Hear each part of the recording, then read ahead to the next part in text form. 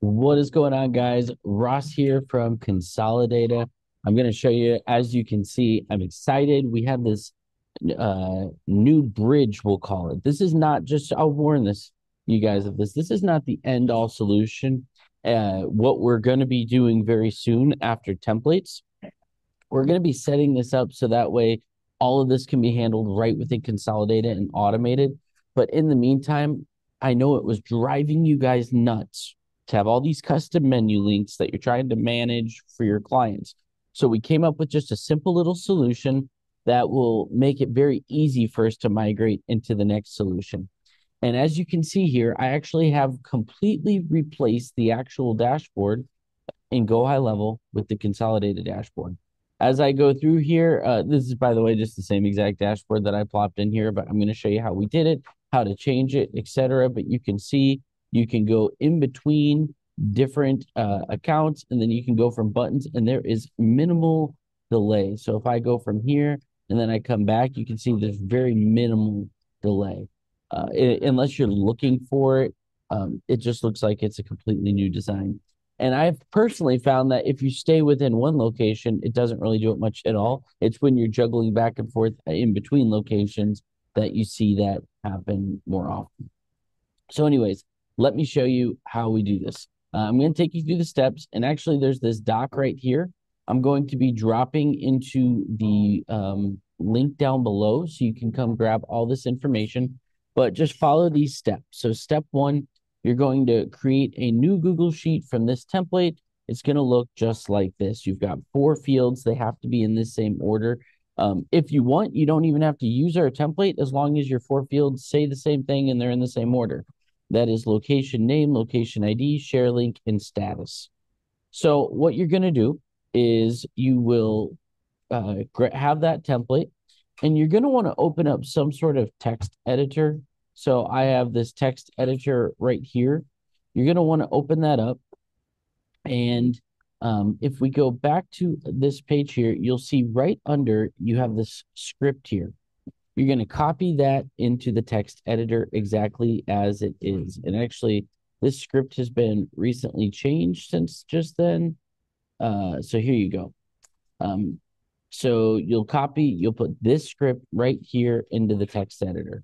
Then you see the spot here where it says your Google Sheet ID right here, not the URL. That's the only thing you need to replace. And you can replace that with the code that is right here. So it's everything after that / there, all the way up to this one. So this would be your ID that you're replacing it with. So once you go ahead and you take that, now you can put that into that little line of code. And the next step is going to be, and I have a picture here just in case you're wondering. The next step is going to be that you're going to go into the company settings of your GHL account. So we're going to go, let's see, went to the ID of here. It's not working. Okay, into the company settings here. You're going to paste that script in right here. The last thing you have to do, or not the last thing, but the next thing, is you're going to go copy this little section of CSS here, and you're just going to paste that in.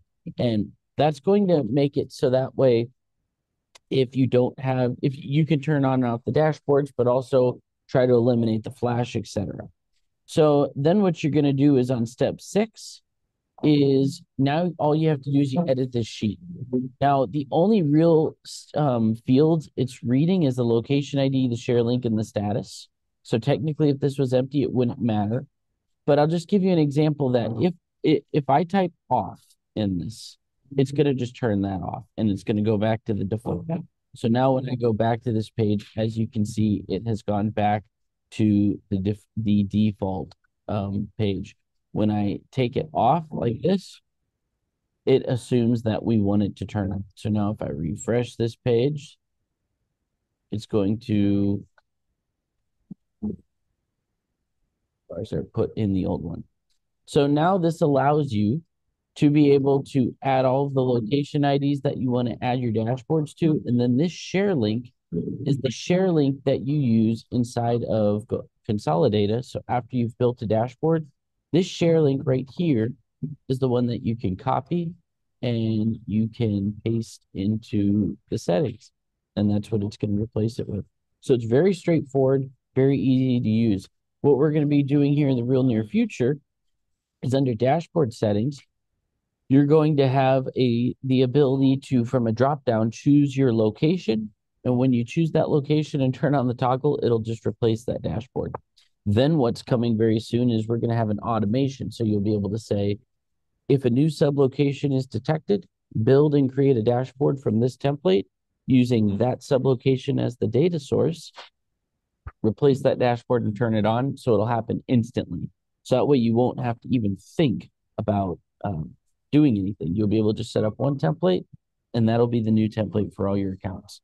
Okay, guys, hopefully you enjoy this. You guys have a great day. We'll see you soon.